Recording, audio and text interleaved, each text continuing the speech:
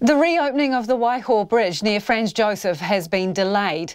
Described as a lifeline for the district, the bridge was washed away in floodwaters 2 weeks ago. It was expected to reopen this Friday, but that's now been delayed as contractors and engineers battle with rising river levels. Tourism West Coast Chief Executive Jim Little joins me now. Evening, Jim. What have you been told about why there's a hold-up? Oh, the hold-up is that they've got all the spans of the bridge across. But they've got to get sort of underneath that to secure them to the uprights. And at the moment, the water level's too high to do that safely. So they've got to wait until Saturday morning. So the whole thing should be up and running again by, sometime on Saturday. And then they have to put also, while they're doing that, they need to put the wooden planks across the bridge. So we're just about there, and it's going to be a very short delay.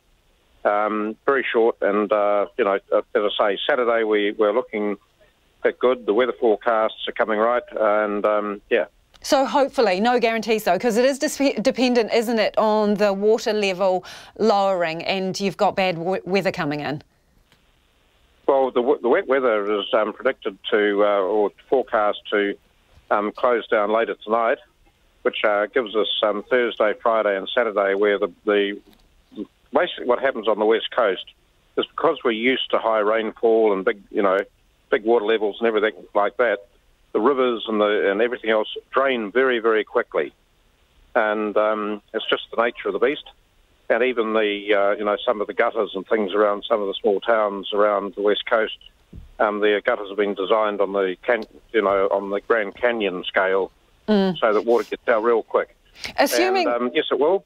Yeah, assuming things go to plan and it's open on the weekend, that must be a huge relief, given that you're kicking off the school holidays. Well, we've got the school holidays, we've got Easter, we've got Anzac weekend and all those types of things. So for all the operators up and down the coast, yes, it's going to be a massive relief. And we also have tour companies, rescheduling their tour coaches to come through. And so, yeah, all going to plan, and I'm pretty certain it will, because we're talking to some very, very smart people, within Fulton Hogan and NZTA and Met Service and so on, and it's all looking pretty good. What's it cost local businesses, this bridge being out for a couple of weeks? Do you know, every day, how much do you lose from not having that bridge? We've done a few sort of what I call guesstimate calculations, and we believe it's costing the West Coast. I'm not just talking about glacier country, I'm talking about the whole of the West Coast, because it's impacted on Punakaiki and everywhere. And we reckon it's costing between $2.5 and $3 million a day. That's some serious coin. Serious.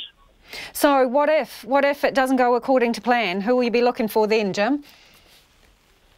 Well, basically we're pretty positive about this. So we're looking at going according to plan. If it doesn't go according to plan, it might only be a question of 6 or 8 hours, and we'll be back on track again. All right, Jim, fingers crossed. Jim Little from Tourism West Coast, Chief Executive there. The Waiho Bridge has been delayed, the completion. They're hoping it will reopen this weekend regardless.